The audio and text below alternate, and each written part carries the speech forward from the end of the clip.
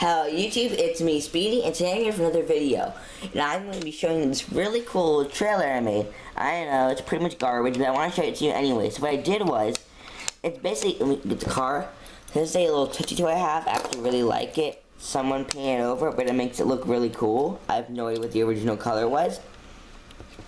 So basically what you do is, it's up, so right now you think it might be upside down, but it's not. You see, you think it goes this way, but you can't put it on anything this way. So you gotta use it to have it upside down.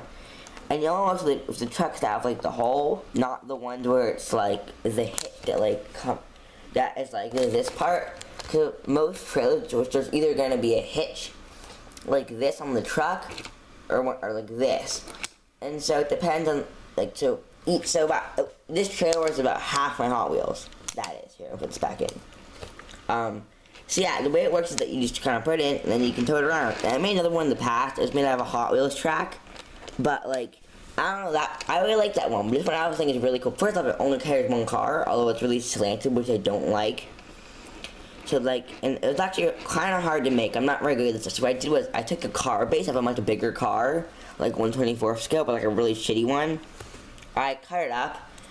And it had like this little thing where the car's body attached to the base. I used that as like a little hitch.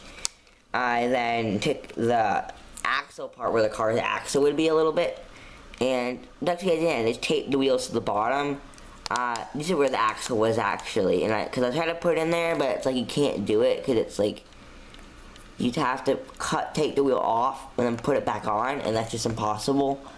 So I took the wheels. I take two parts of the base. The other crack, like, there was a pullback car, and you see this what the back of the base was like, and there's no way I can dismantle all this. So what I did was, I just took two different bases and I put them together. Yeah. So, yeah, that's basically it. Now I have a trailer I can tow Hot Wheels around, but only really small ones. So yeah, that's it. Sorry for the weird layout of this video. I hope you enjoyed it, and bye-bye.